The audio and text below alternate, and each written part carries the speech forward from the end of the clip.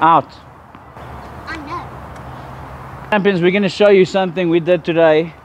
This guy was pulling all his forehands to the left of the court and he was not happy with it. And this is what we did. Let's tell them quickly, what do we do? He turned very fast. You turn very fast. Why? What happens when you turn?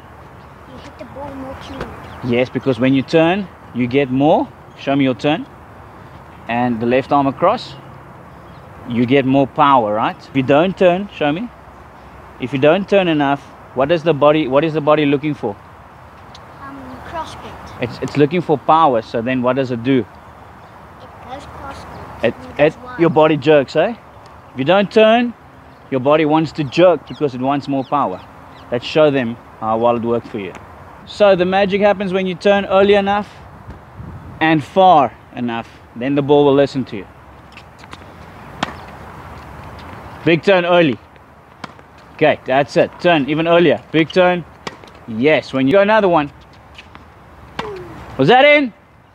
Far in. It's amazing how that simple tip, eh?